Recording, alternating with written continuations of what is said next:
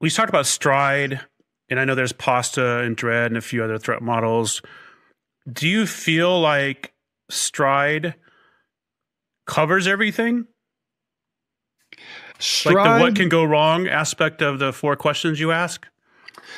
STRIDE is very good at covering the potential outcome of an attack. So what we usually want to look at for the how it can go wrong, I guess it's a little bit of a different question.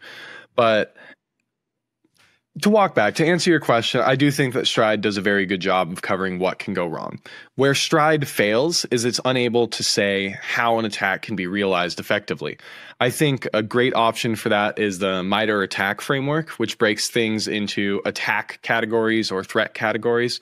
So you're looking at a specific technique for exploiting an attack.